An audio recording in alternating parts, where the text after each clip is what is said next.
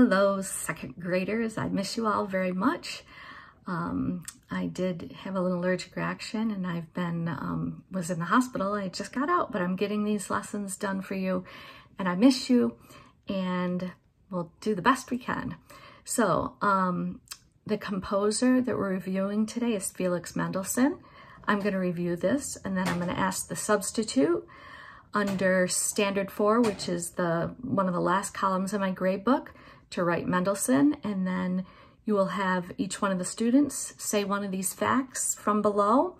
And if they say something, they can repeat what somebody else has said. If they say something good, you give them a 4.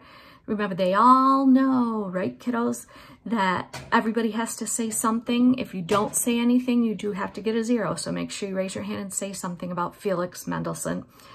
And if a student is absent, to the substitute, please write ABS under the column in my grade sheets. So Felix Mendelssohn, who's the brother of Fanny Mendelssohn Hensel, who we already learned about. Felix was born in Germany in 1809 and he died in 1847. He was the younger brother of Fanny Mendelssohn Hensel, who we learned about, and he only lived to be 38. His family was very wealthy, which means they were rich. They had a lot of money. He played the piano and violin and the organ. He toured all around the country. That means he went from place to place to place, playing the piano and conducting while also teaching and composing. So he was very, very busy. His life and his schedule was very busy or hectic. He was very saddened by the death of his sister. And he actually died at 38 due to overwork and sadness. So the substitute in just a second is going to turn off when this video is done. The substitute is going to have you all say something about Felix Mendelssohn. Make sure you raise your hands, show the substitute how well you know how to do this. And when you're done with everybody saying something, you are going to listen to the violin concerto by Felix Mendelssohn.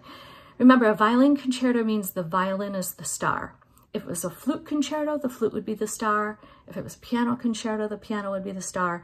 But with it being a violin concerto, the violin is the star. And I want you, as you listen to it after you've all made your comments, I want you to pretend to be the violinist playing the violin. Or you can pretend to be the conductor that, you know, stands up in front and conducts the person playing. Or you can just sit quietly and listen, because one of my goals in music is to have you love music and just enjoy music and participate. So everybody's going to do their comment, and then you're going to listen to Felix Mendelssohn's violin concerto and do one of those things. All right, I hope you have fun. I miss you. All right, turning it over to the substitute right now.